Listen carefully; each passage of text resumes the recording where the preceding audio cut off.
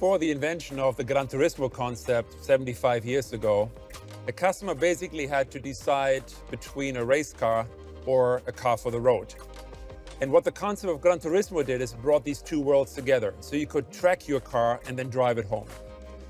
Basically, by combining this central fuselage with the engine, which in that day was basically that of a Formula One car, and making the car road legal by adding headlights and the volumes that protect the wheels. And the F1 technology is still with us today. The Nettuno engine of the GranTurismo, which comes from the MC20, is mid-car mounted and is utilizing Formula One technology. And that allows us to also, in this case, keep the center line of the car extremely low and allowing the flares, these muscles, to really stand out and create this beautiful sculpture. Now, sculpture combined with purity is extremely important for us because we're not designing cars for a 3-year lease contract. Our cars will go into your collection. They will go into a concours d'élégance, so they need to express visual longevity. And part of that pursuit of perfection is also to eliminate the cut line that we previously had here on the hood. And we're now moving over to the side to be almost invisible and creating this beautiful clamshell hood that in itself is an engineering masterpiece and belongs onto the wall of a museum to be appreciated as a sculpture.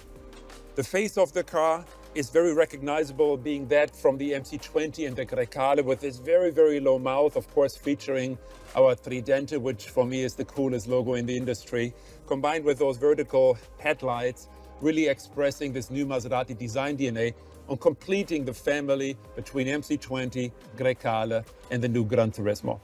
So let's take a look at the side of the new GranTurismo.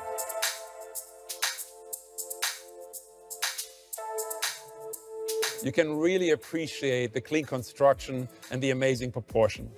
But believe me, clean construction, clean design is the most difficult thing for a designer because there's so many things in your way. You have to consider the glass drop. You have to consider the hinges of the door. You have to consider side impact. But still, with tight collaboration with the engineering team in Modena, we're able to create this very, very pure sculpture, the very pure fuselage design of the door and the rest of the car.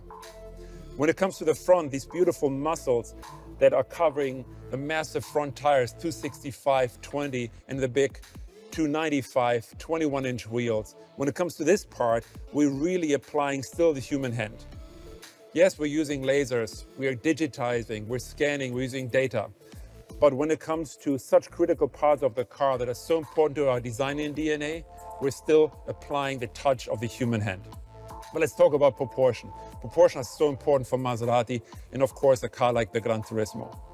We were able to accomplish a magic dash-to-axle ratio. And this gets measured from the center of the front wheel to the cut line of the front door.